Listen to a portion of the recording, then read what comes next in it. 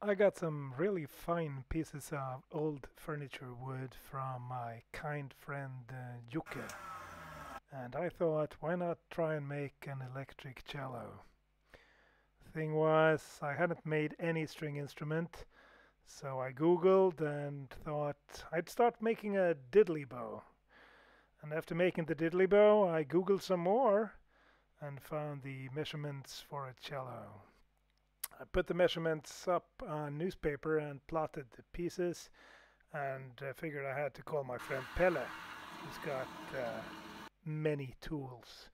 And Pelle helped me most kindly putting all the pieces of wood together, screwing them together.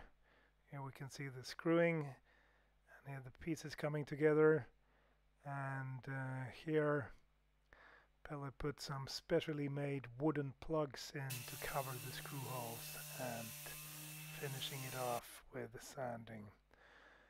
And then it was time for me to mount it all and oil it. Here it's just oiled and well, turned out pretty good.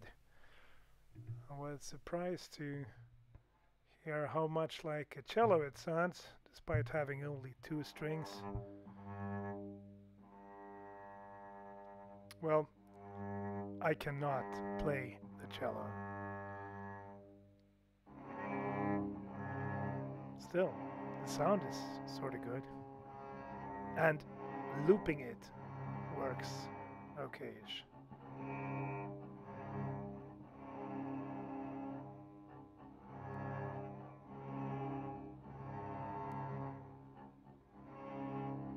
Okay, thanks for watching.